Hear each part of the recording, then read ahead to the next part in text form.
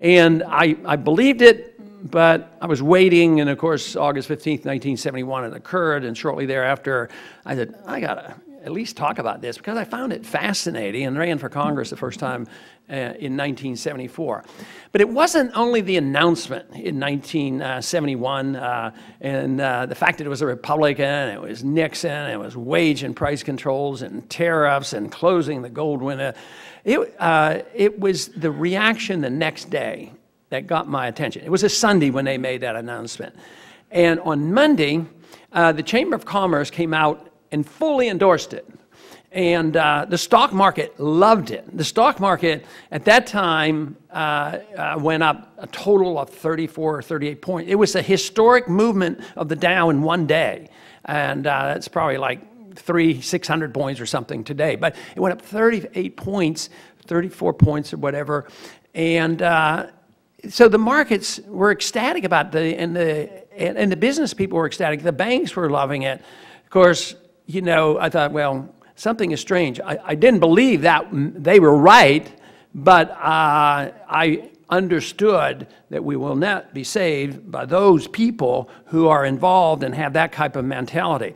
The one thing I can assure you from this campaign and spending many years in this business is that our country and our market and our dollar will not be saved by big corporations or international financial people. They are very, very rarely our allies. It doesn't mean that every single one of them won't be on our side, but people who are grassroots individuals. I mean, the support for no income tax and getting rid of the Federal Reserve comes from common people, working people, minorities, all kinds of people that you would think they don't even understand the issue, and yet they do. But the individuals who have learned to milk the system is quite different.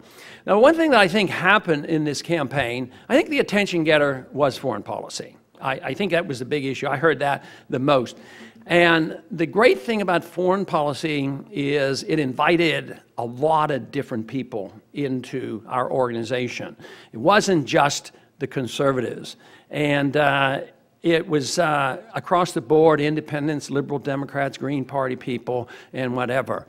But you know, one of the most disappointing events, even though we achieved something in spite of it, early on in the campaign, there was a debate being held in Iowa, crucial state. We wanted to have a presence there. And so we were waiting and waiting for the invitation. And all of a sudden, we'd call, well, no, we don't want you there. You can't come. But to me, the strange thing was, and there's a message in this too. The debate was being held by a fundamentalist Christian group, Right to Life group, and I have pretty good credentials in that area, and an anti-tax group. You know, here I have the best congressional record against taxes, and I strongly respect life. I also respect the Constitution and deal with that maybe in a different way than some might want. But nevertheless, those two groups excluded me from it. So that is interesting. That describes what kind of problems that we have to deal with. But you know, they had 600 or 700 people show up to that rally, so we went next door, literally next door, and started our rally, not to disrupt or boycott or anything like that on their rally.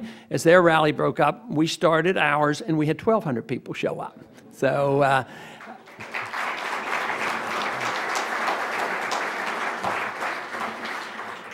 but the foreign policy was the issue that so many have come to us, and I think that this has opened up the door because my position was believable. It was crystal clear, and it was crisp, and they knew what it was. And matter of fact, I sort of liked the one that when they tried to have me describe what I wanted to do about Iraq during one of the debates. And, you know, they all have, well, on the one hand, we'll do this. On the other hand, we'll do this. We'll expand this. And we'll after this. And, yes, we'll come home. You know, all that junk. And so my answer for our foreign policy to make the point was, we just marched in. Why don't we just march home?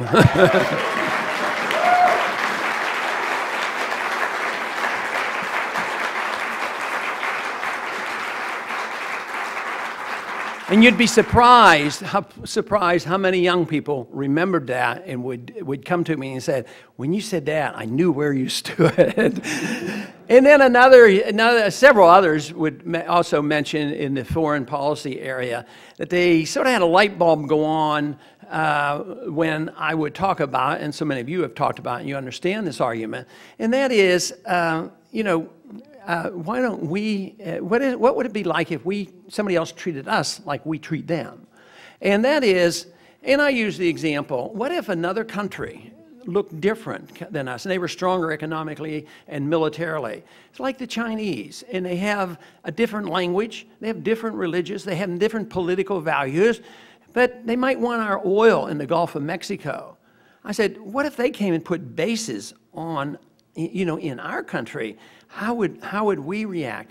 Now that registered with a lot of people, and they could see it. Well, I don't think we would like that. Of course we wouldn't like it, but it would unify this country, and I bet you everybody would believe in the Second Amendment once again, if the Chinese, somebody invaded us like that.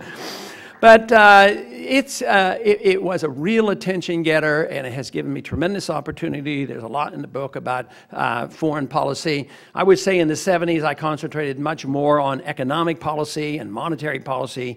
Ever since first day I went to Congress, I've always been on banking, or what is called now the financial services, and to deal with the monetary issue.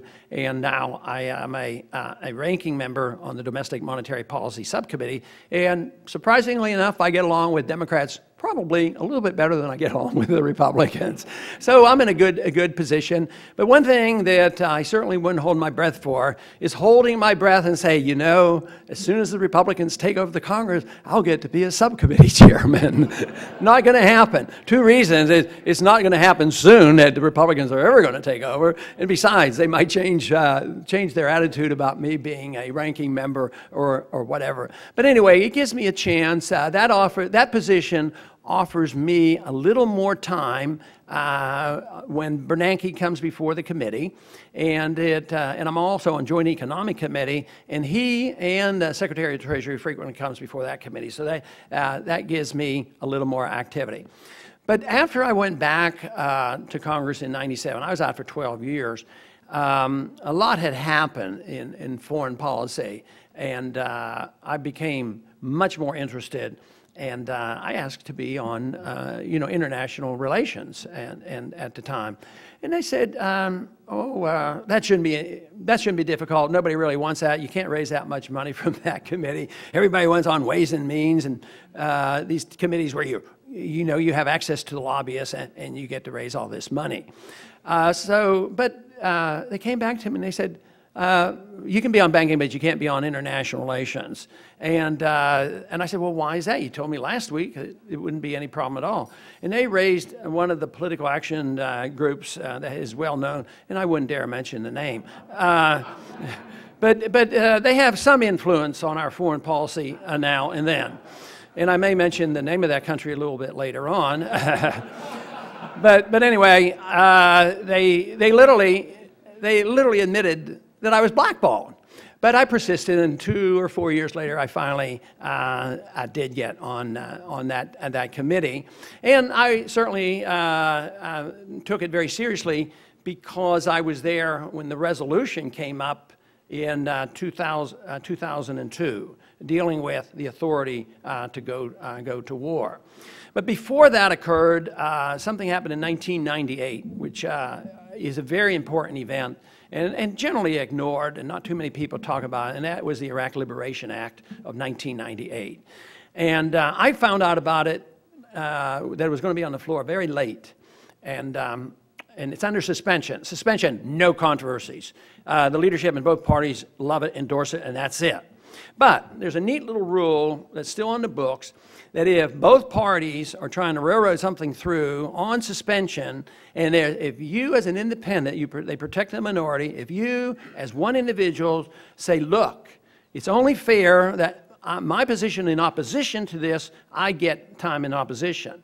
So there was 20 minutes on each side.